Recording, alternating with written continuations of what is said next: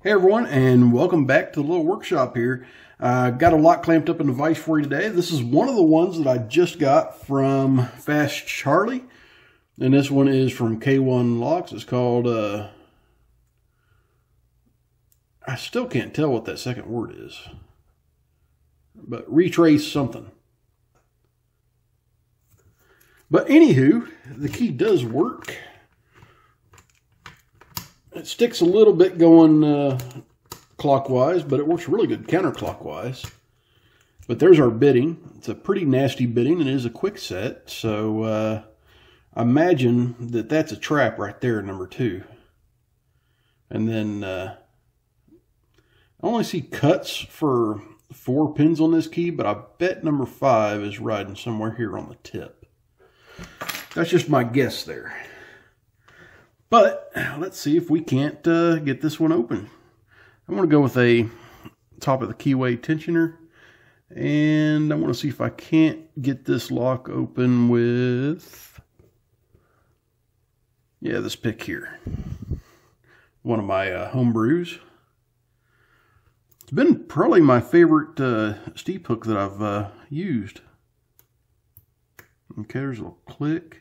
That was off of 4, and I just touched 5 and it went into a deep false set.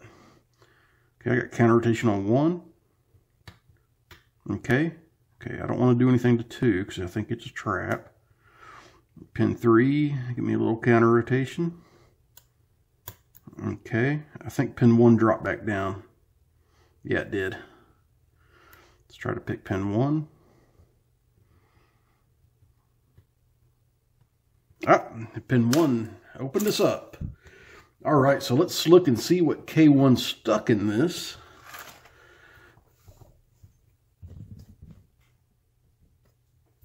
I'm going to use this awesome pinning tray that West Coast Picks made for me.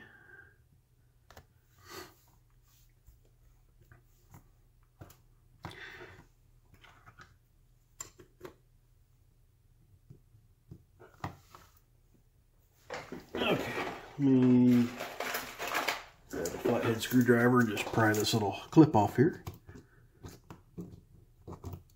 Okay, that one came off fairly easy. I did spin that 180 though. So hopefully, okay, good. There's not a T-pin hanging that one up, but I am going to shim this because sometimes these Kwiksets are a little bit funky to gut.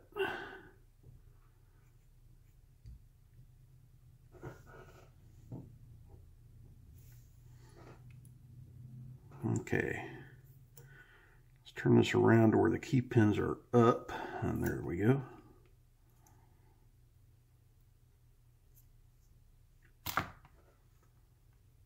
Yeah, definitely a big old trap there in number 2. All right, it's a serrated and a very long tapered. A serrated. A serrated, and last but not least is a standard. But here's what we have in the plug here. There is threads and enlargement / counter milling in 1, threads in 2, threads and counter milling in 3, threads in 4, and threads and a little bit of counter milling in 5.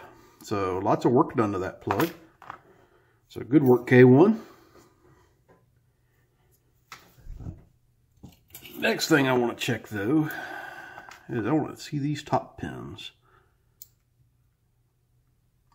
I've got a standard, or not a standard, but a factory spool. And that spring doesn't want to come out.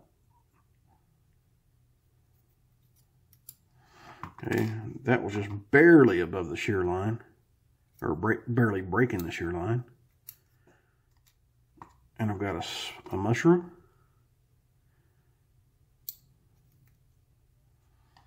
Then a standard. And, okay, he's springy, so he's just barely breaking the shear line there. So let me try to get some of these springs out. Let's use this little pick here to do that. That's a spring from 4.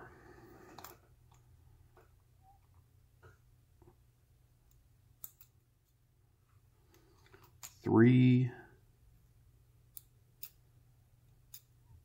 Can't grip 2.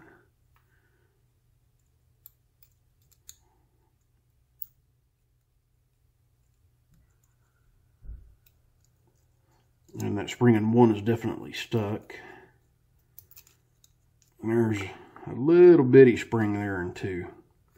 Like a little half spring. Let's go ahead and dump this one out. There's a wafer there. And that pin is a little bit stuck in there. But it's not stuck bad. See, it just came right on out. But that is a mushroom. But it did have this wafer sitting here. So I imagine, let's put that last key pin in there and take a look. I'm just curious, but I'm thinking maybe this key pin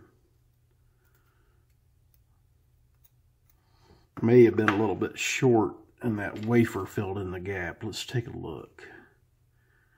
No, doesn't seem like it. Okay, doesn't really seem like that wafer did much of anything there, so it wasn't necessary for the key to work. Huh. I don't know, K1, tell me about that one. I know I think this is one of your older locks, but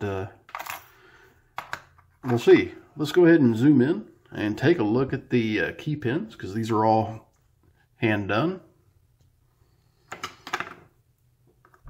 Okay, I've got a serrated here, and these serrations, there are several serrations up here, and they're very, very fine serrations, extremely fine serrations. Then I've got a tapered. Then I've got a double serrated with some normal width serrations. Then I've got another serrated here, and I've got a standard and a wafer. Up top, we've got a factory standard spool, a standard, a factory mushroom, a standard, and another, that is a mushroom. It's just a little bit different shaped one. So, pretty cool pins all in all, and lots of mods done to this. If y'all can see in there, if this thing's going to focus for me. Come on, focus. You can see threads in every single one of those chambers back there. But that's what we have in this lock that K1 made. And Fast Charlie, thank you very, very much for sending this to me. I highly appreciate it, man. Everyone else, please stay safe.